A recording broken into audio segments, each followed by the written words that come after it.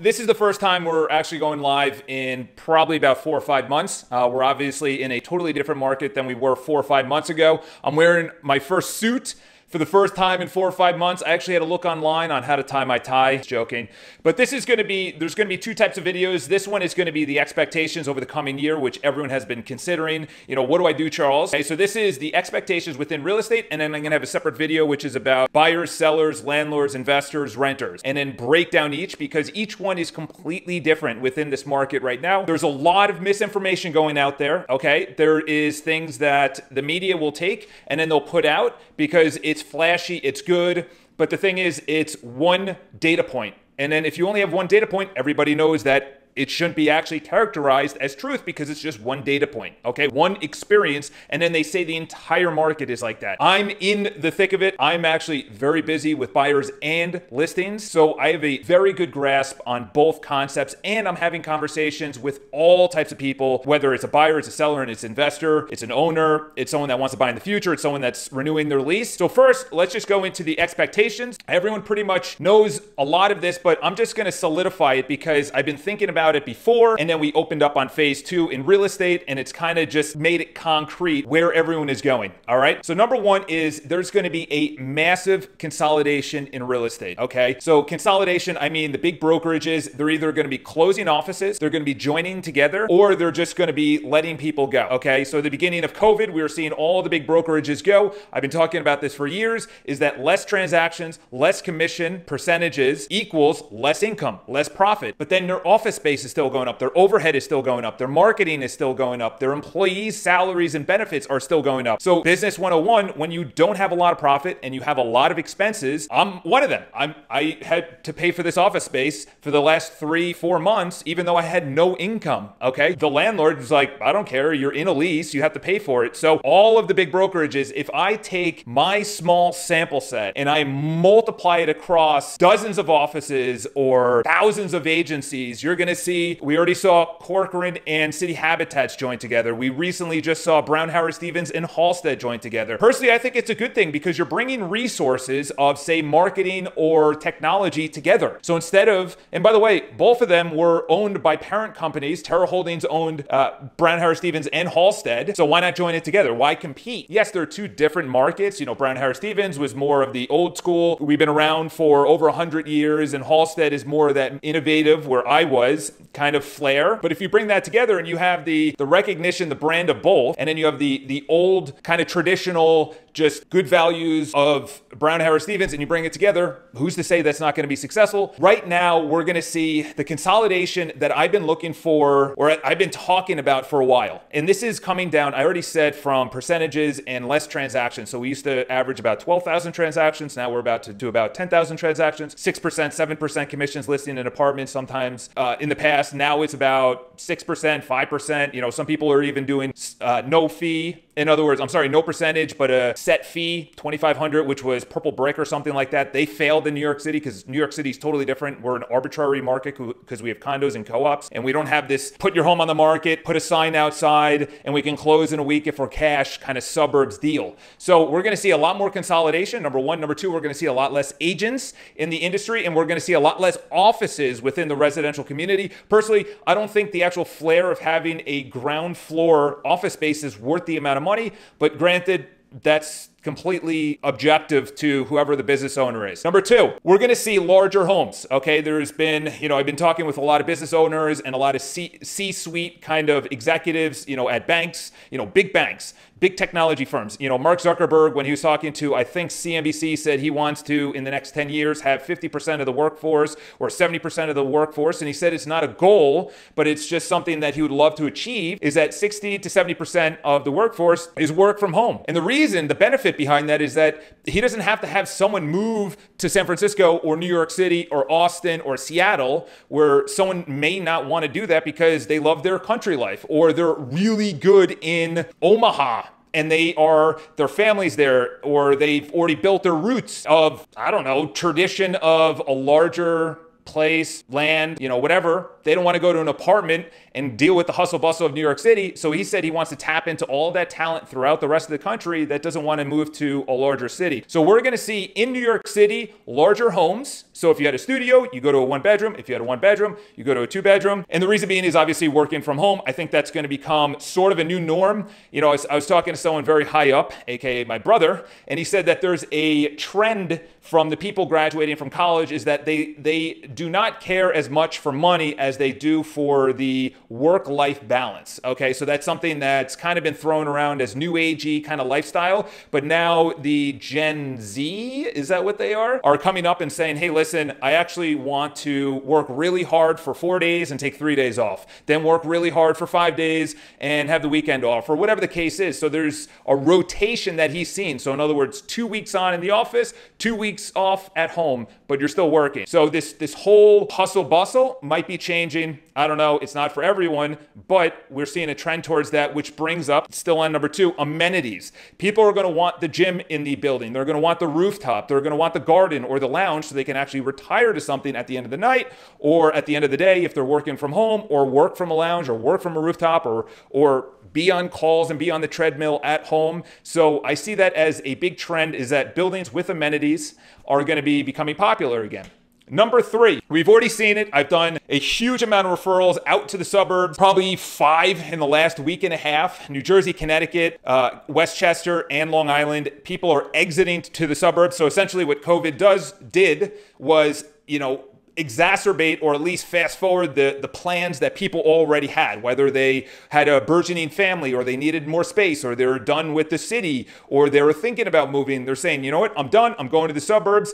And there's, you know, people say it's a mass exodus. Listen, whether it's a mass exodus, we'll get to the renters, but the mass exodus are the people that wanted to buy or were already homeowners and going to buy in the suburbs, okay? So the people that I referred out to the suburbs were already a homeowner in New York City. So it's not renters buying, though there's probably gonna be some of those. It's homeowners that are buying. So they had a 2-bedroom, they wanted that outdoor space or the deck or the driveway, you know, whatever, the 30-year plan. So we're seeing a lot of that pricing along the Hudson Valley. So if you're in the tri-state area, there's obviously 2 sides of the Hudson Valley. You have the east side, which has all the train stops, Amtrak and Metro North. Those are exploding through the roof. An anecdotal story that I have a client that she has a place that's about hour, 15 minutes, hour and a half outside of New York City. It's not along the water. It's probably a 20-minute, 30-minute drive to the water, in other words, the Hudson. And she said that her home would normally fetch about $5,000 to $6,000 a month, and actually no less, $4,000 a month. She put it up, Airbnb, and she also put it up on Zillow, for sale by owner. She got someone from Brooklyn to pay $8,000 a month, so double the price, and said, you know what? I like this so much, I'm going to buy the home from you. So that's, you know, a lot of people that are saying, listen, I got my kids all day, every day. I need to get out of the apartment, and you can't get out of the apartment if you want to go maybe to Prospect Park or Central Park or Riverside Park or Madison Square Park, whatever. But honestly, are you going to do that every single day? So they'd rather just go out to the backyard. So pricing in the suburbs are, you know, I had buyers that went into bidding wars. I had one that lost out on Long Island. He finally got a place on his second try. I had someone else, they lost out in New Jersey, northern New Jersey, Fort Lee area. I have another friend that is going along the water, along the Hudson, in the kind of West New York area, which is very exploding. It's been exploding because you could just take a ferry across the water. All right, getting to the one that nobody wants to hear about, commercial. So obviously commercial, I've been saying this for years, and obviously I've been getting a lot of pushback because it was during good times, but we have overbuilt, not only on the high end, very high end residentially. If you just go and you look north in the 50s, high 50s, you have just an array of billionaires row that are going to sit vacant for many years, whether it's going to go to rentals, kind of like it was in the financial district in 2009, where all that office space were going to go to sales, and then the recession hit, and then they went to rentals.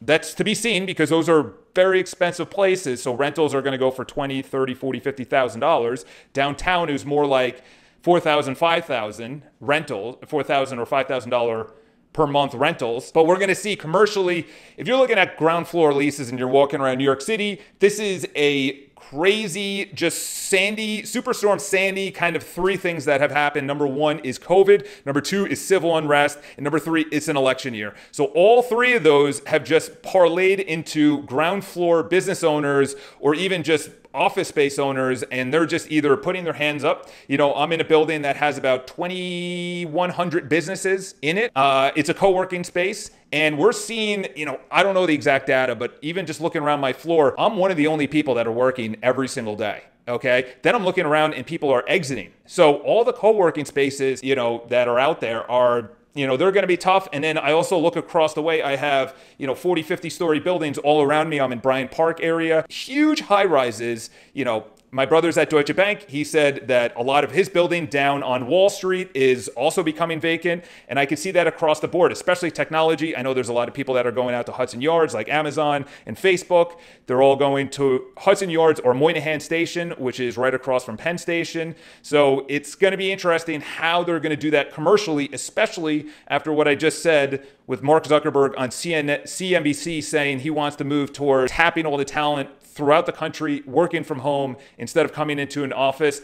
So commercially, you have office space, which is going to be completely decimated. And the reason being is you still have the World Trade Center, World Financial Center. You have one Vanderbilt, which is right near the Grand Central Station. That's still being built right now. I think it's topped out. And then you also have Hudson Yards. So you have this overabundance of office space, let alone, that's obviously Class A, but then you also have B and C all around us that are going to be coming available. Price per square foot is just going to start just getting deteriorated. Also, if you look at it, services are going to increase. And really the only people that are going to be in ground floor retail personally, and I've been saying this for a while, is going to be food. And it's going to be services. So it's going to be like nail salons or shoe shines or haircuts or things like that. In other words, buying knickknacks and things like that. I think that's going to be a lot online. It's going to probably rebound, but it's going to be in about 2022. Okay. Maybe the end of 2021. Okay. It's going to be not in the next year. Okay. Negatives to COVID. We're just going to go over this really quick because I know the attention span for everyone is just decimated right now.